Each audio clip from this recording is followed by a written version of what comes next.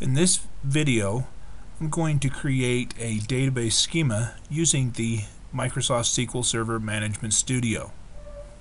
Now to start off with, I'm going to click the New Query button in my toolbar.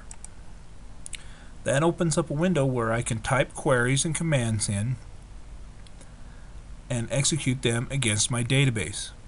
Now I'm going to make sure master is selected. That allows me to run this against the main database server so I can create a new database schema. To do that, I will type the command create database. That allows me to create a new database schema. Then I'll give it a name. This one's called Premier Products.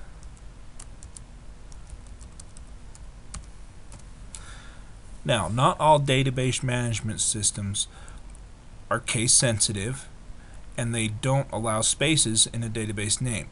So I generally use all lowercase, and if I have more than one word, I use an underscore to separate the words.